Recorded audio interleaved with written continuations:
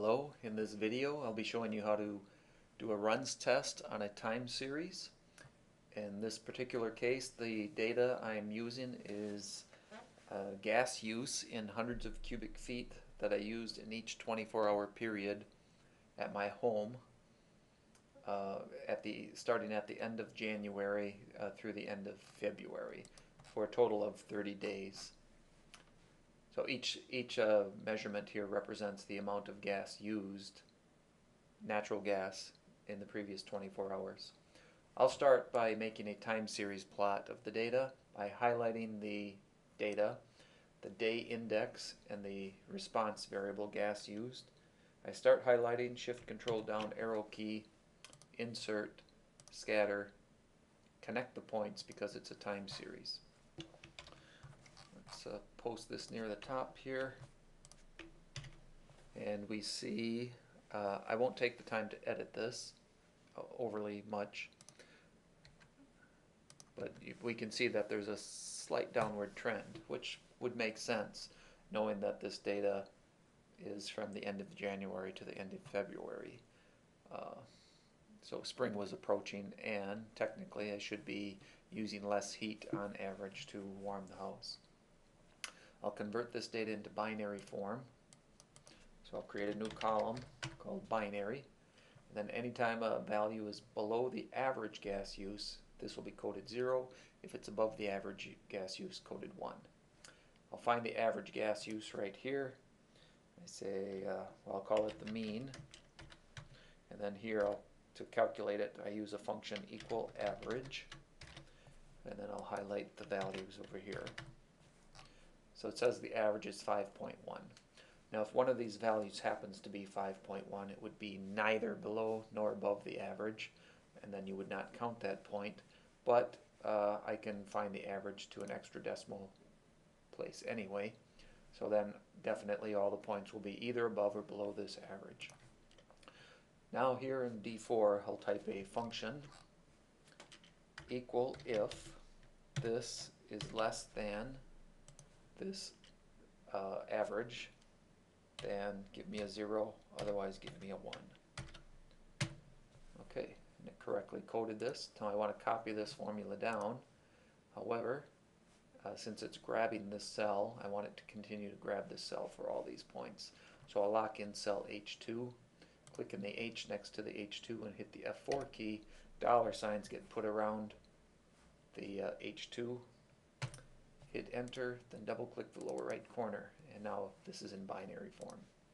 Remember, you can't do a runs test on metric data. It has to be in binary form. Now this is not a very long data set, so I could easily count the number of runs. 1, 2, 3, 4, 5, 6, 7, 8, 9, 10 runs. Okay, but if you have a large set of data, maybe you want to have the computer count for you. So here's what you could do. You could start off with an initial 1, and then do another if then, equal if this is equal to the one above it, then that means the run is continuing. So just use the runs from above. Otherwise start over at add 1 to the number of runs. Okay, and you can see it did it correctly here. We have 10 runs total. Okay, the next thing I'll do, I'll insert a few blank columns here. I want to do my runs test. Now for this runs test I'm going to need R, N0, N0, N1, N, and then I'll need to find the expected value of R, the variance of R, and the standard deviation of R.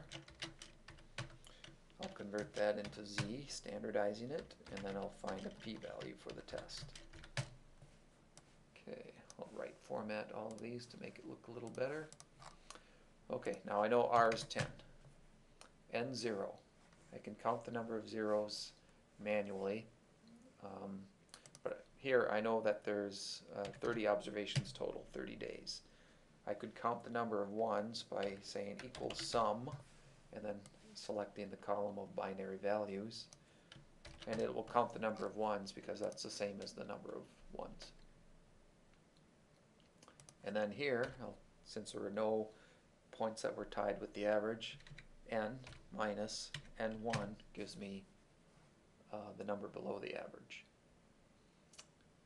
Okay. Expected value from page 67 of the textbook. The formula for this says equal 1 plus 2 times n0 times n1 all divided by n. There's the expected value. I'll format all these cells to 3 decimal places. The variance, page 67, says equal 2 times n0 times n1 times quantity 2 times n0 times n1 minus n quantity all divided by n squared and also divided by n minus 1. There's the variance. To get the standard deviation, type equal SQRT for square root, grab that variance, there's the standard deviation.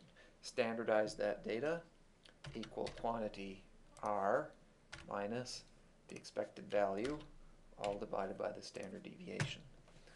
Okay, so if this series of gas use data was random, then we would expect to get about 13, 14 runs, but we only got 10.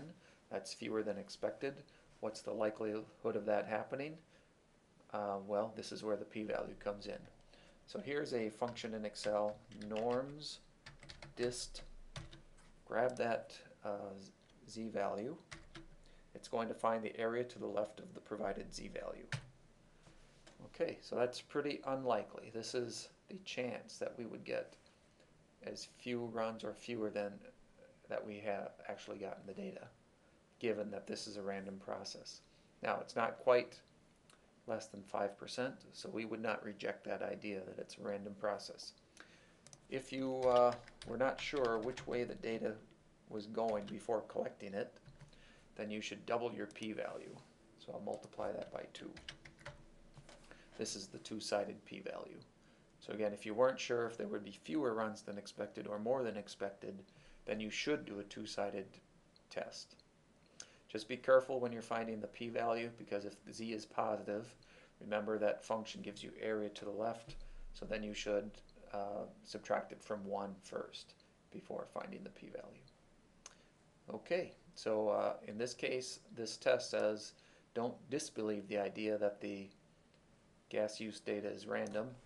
However, with our, with other knowledge that you have at your disposal, I would tend to believe this is not random. I think my gas use is going down, and that could be explained by the change of the season. Okay, that's it.